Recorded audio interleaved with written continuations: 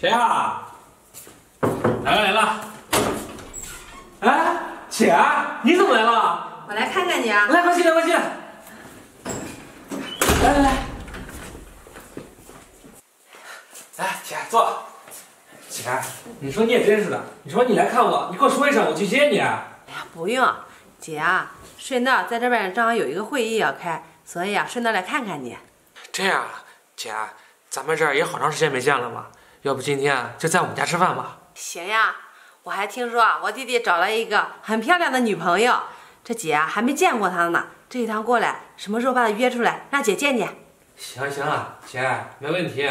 我告诉你啊，我女朋友长得可漂亮了，而且脾气也特别好，人也特别温柔。是吗？对呀，我相信啊，我弟弟眼光不会错的。那肯定的呀，姐，到时候你见她，你肯定会喜欢上她的。姐巴不得呢，看到我弟弟啊找到那么好的女朋友，这咱爸咱妈这在天之灵也应该安心了。是啊，哎，姐，要不这样吧，中午啊，我把她叫过来，咱们3个一块吃个饭。行。哎，姐，我给你接个电话吧。好。喂，张总啊，怎么了？啊，那个文件啊，那个文件在我车上呢。啊，现在吗？啊，行，那我知道了，我这就过去。姐，这公司啊让我去送个文件，我得去一趟。没事儿，你干嘛忙你的，姐在这等着就是了。行，姐，那你现在等着，等回来了，我叫我女朋友，咱们一块去吃饭。行，那我也走了。去吧，路上慢点哈。啊。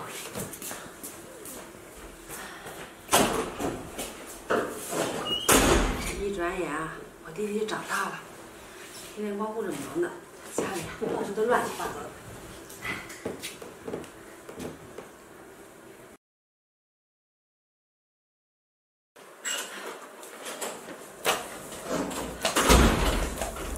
呀，你谁呀？哦，我知道了，这是小白请来的钟点工吧？好好看。你是谁呀？这小白怎么想的呀？这怎么请回来这么一个没眼力劲儿的？我在这个家里面来去自如，你说我是谁呀？我是小白的女朋友，这个家未来的女主人。啊，原来你就是小白的女朋友啊！你什么身份呀？你只是一个钟点工，这小白是你叫的吗？既然是钟点工，就好好干你的活。知道了。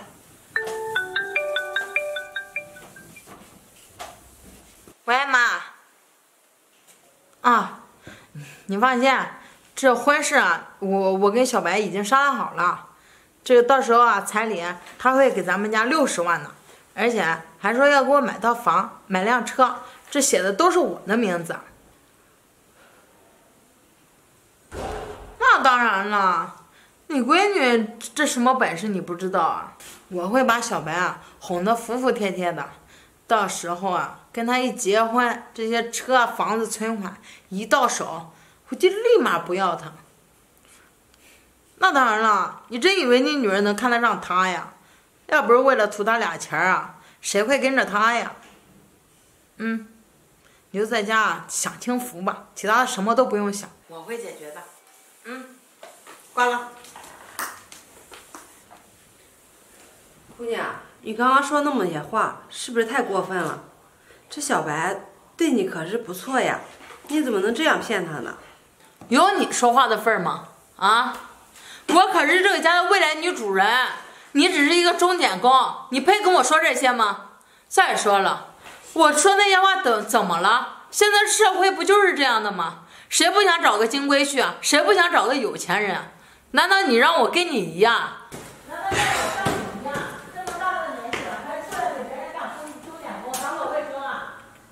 我告诉你，我这以后啊都是有钱人了。你最好啊对我说话客气点，要不然我会收拾你的。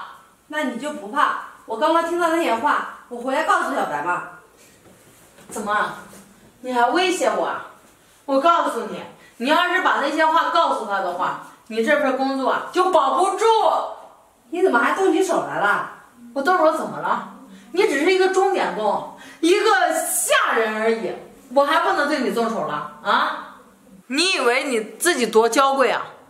要是对我不满意的话，你可以滚呀！怎么还不滚啊？脸皮可真厚！该滚的是你吧？小白，姐，没事吧？没事。什么？你叫她姐？对呀，她是我姐。李大美，我可真没想到啊，原来你是这种人。小白，这是个误会，我不知道她是你姐，我本来以为是你请的钟点工呢。姑娘，我有告诉过你我是钟点工吗？姐，你看刚才是我误会了，是我有眼不识泰山，你别生我的气。小白，你这找女朋友的眼光不怎么样嘛，你还把她说的跟个花似的，多好。这我今天一见，也不过如此嘛。姐，是我眼瞎了，我也没想到他藏得这么深，背地里是这种人，我都被他的花言巧语啊给蒙蔽了双眼。姐，小白，我错了，我真的知道错了，我以后会改的。你们再给我一次机会吧，把刚才我说那些话都忘了吧。忘了？你让我怎么能忘了？李大美，本来我还以为你是个心地善良的姑娘呢，没想到你背地里啊却这么恶毒。幸亏啊，今天我姐来了，让你造成这个误会，要不然我永远不知道你的为人。要是给你结婚的话，我可能啊得后悔一辈子。就是啊，我告诉你，像你这种女人啊，根本就配不上我弟弟。你什么你啊？现在立马从我家出去，我不想再看到你。小白，我不想再说第二遍，滚！